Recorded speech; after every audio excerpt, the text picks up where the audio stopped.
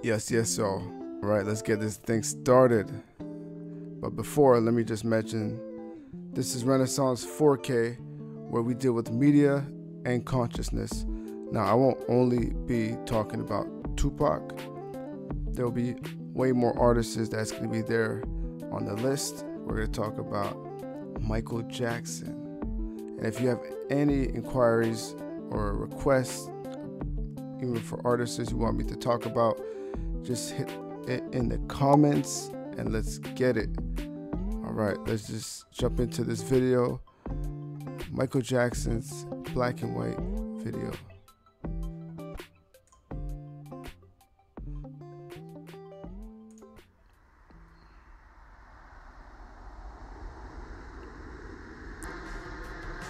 Let's go. We have a visual right here. We have rock and roll that's playing.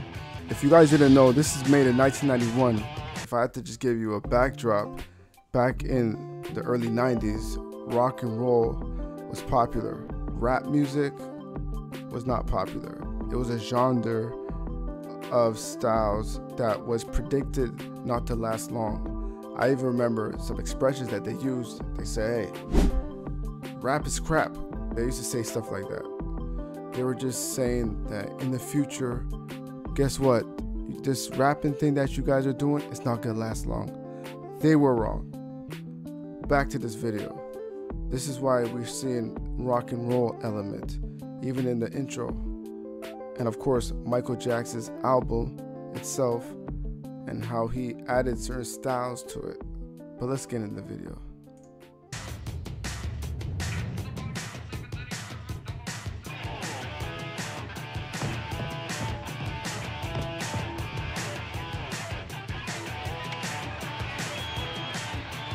We have Michael Wend and Macaulay Culkin.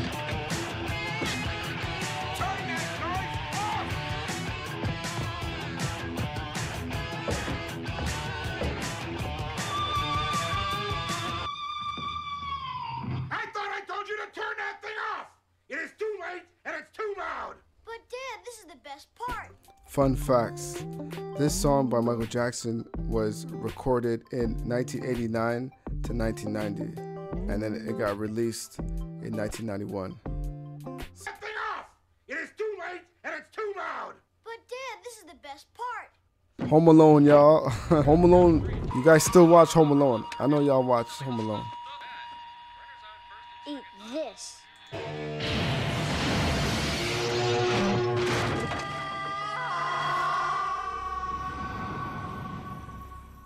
I'm afraid your father's going to be very upset when he gets back.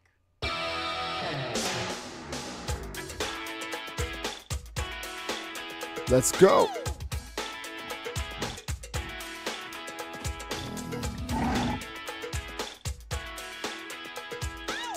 Let me stop the video because I gotta explain a few things. All right, let me just talk about this 1 second here, because there's things that you might not know about this black and white video.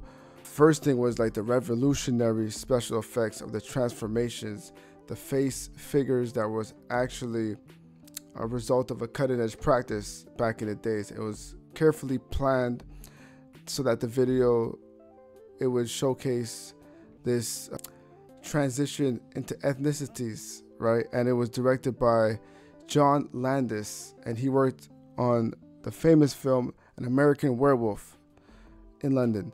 And what he did was he combined the motion control, like makeup, and the choreography, and each frame that they did, they carefully crafted to create the illusion of the morphing scenes in between ethnicities, which highlighted Michael Jackson's racial unity and equality message. Let's get it. Yeah.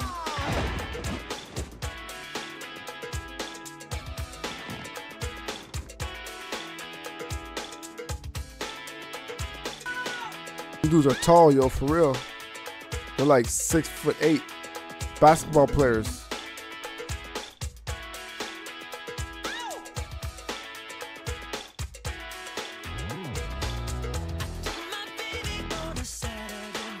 Okay. Believe miracles. Might be doing the crip walk. Black or white.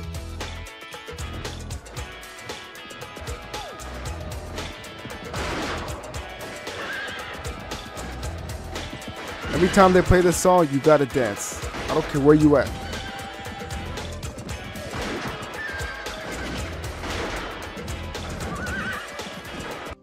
Let me stop it a little bit. Let me just explain another thing as well too, because there was actually a global collaboration in this black and white music video, and it was from artists, dancers, filmmakers all around the world. What they did was they had Western and Eastern dance styles, and they fused that together, and it made it vibrant, and just to showcase the exclusive dimension of the video, right? And it was very diverse, and it reflects the cultural diversity and breaking down the barriers. Let's get into this.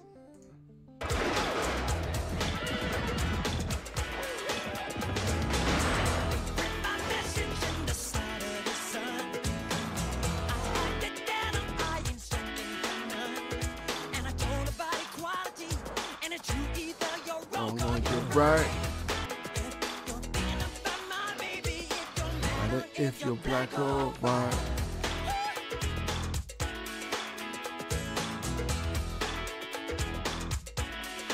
Crip walk, there you go.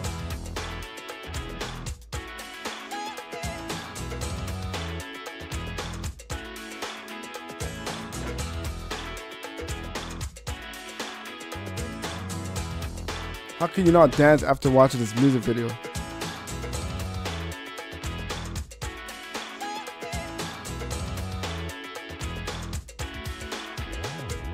Nice, good. Hey.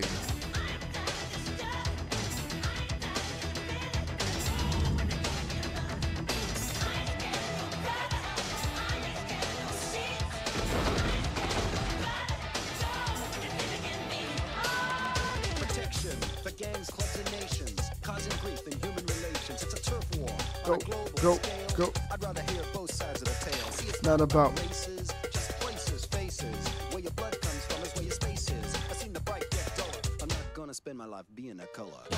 You agree with me when I saw you kicking dirt in my eye. Matter if you're black or white.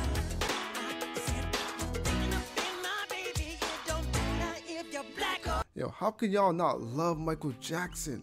This man, he could have talked about anything. He had offers to keep the subject matter on something that would benefit him and his career. He chose this route himself, even though it was a risk too, because there could be other potential issues that could come about. He stood his grounds. Y'all gotta respect that for real. And of course, at that time, there were some controversial takes from that black and white music video, because the message, it was about unity and inclusion. Actually, the original video, it sparked controversy. For the final first minutes of the video, you could see Michael Jackson, he's engaging in some dance sequence where he smashes windows, he vandalizes the cars, he grabs his crotch, like a lot. And then there was some criticism from the higher ups, and they were like, oh, it's sexually explicit content, and they were like, oh, you know what, we gotta call in the censorship and the edits for the video. And that's why Michael Jackson and his team, they went and had the edit version. This is very interesting because you could see the original video, and that was Michael Jackson's message. But let's get into this. Let's go.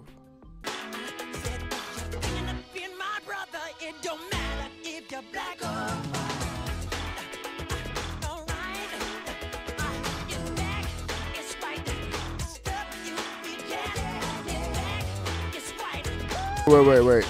There's somebody that does this. Hold on. Remember correctly, wasn't it the Backstreet Boys, As Long As You Love Me? Don't they do that sequence as well too? Tell me in the chat, please. Tell me if I'm wrong.